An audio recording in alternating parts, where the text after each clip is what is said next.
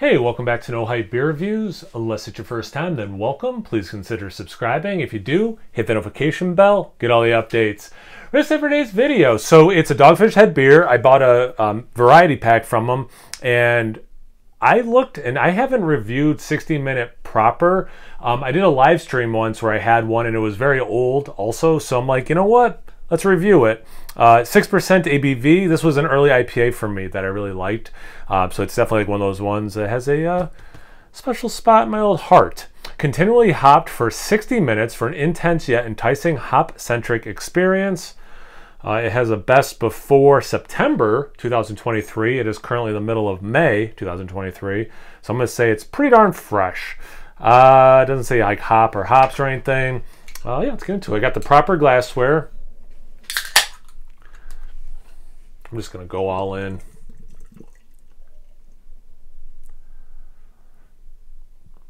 I should count it up because I thought, I go back and forth, and I thought I had maybe more Omegan glasses, but I might have more Dogfish head glasses. I don't know if that would make for a particularly interesting video, but I kind of want to know which one, because it's one of those two that I have like the most glassware from. Anyway.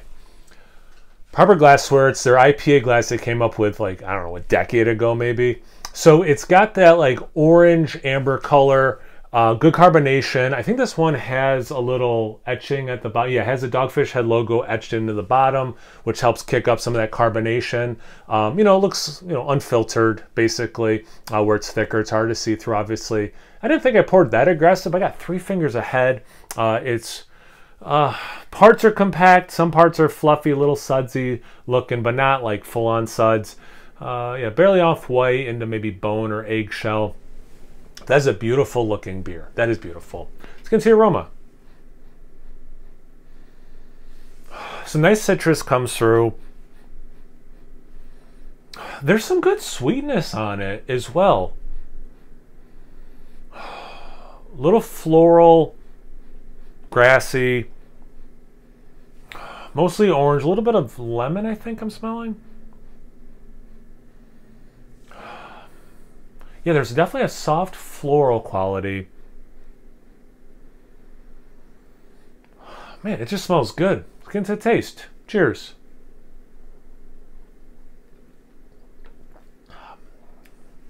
Yeah, that hits the spot. Wow.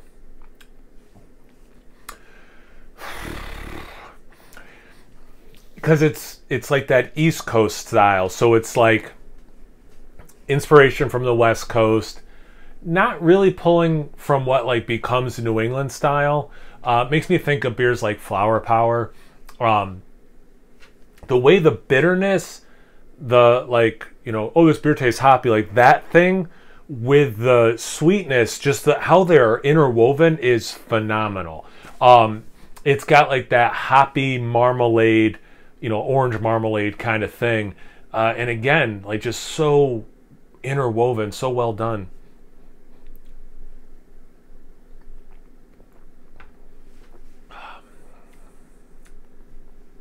A lot of ways it follows the aroma where I'm getting mostly orange. It's like orange zest. It's like the West Coasty orange though. A little bit of lemon in there. Definitely a floral, somewhat grassy thing. And I got more floral than grass in the aroma. Same thing's happening in the taste. The bitterness is lingering. It's not too much, but again, I came up drinking, you know, back in the IBU wars, so to speak. So to me, this is definitely not too hoppy. Excuse me, not too bitter, I should say. Look how beautiful that is. Some nice lacing sticking to the side of the glass. Still got some carbonation coming up.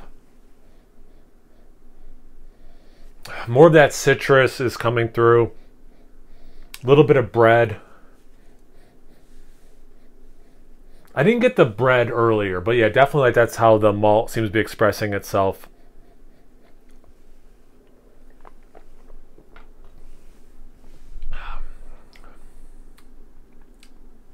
Those hard hop candies that I've said before in reviews.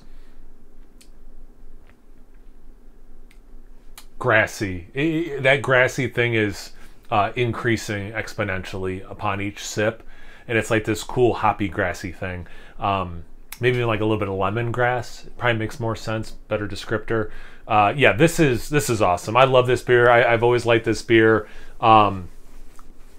About 10 years, no, it was actually, yeah, it was, not to keep harping on the fact that I'm turning 40 soon, but it was my friend Chelsea threw me a surprise 30th birthday, and one of the things we did there is it was like a beer dinner kind of thing, and we had 60, 75, 90, 120, maybe that 61 was out at the time, and that's when I, doing it that way, that 90 was kind of the sweet spot for me.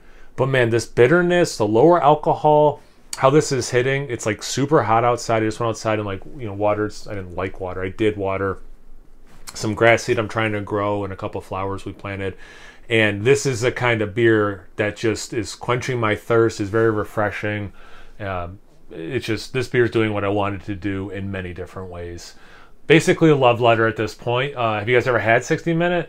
If not, rectify that. If you like IPAs and you haven't had this beer, come on.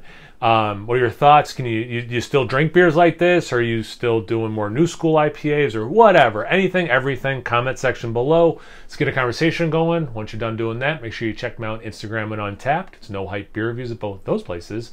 So please like, comment, subscribe, and most importantly, imbibe. Cheers, everyone.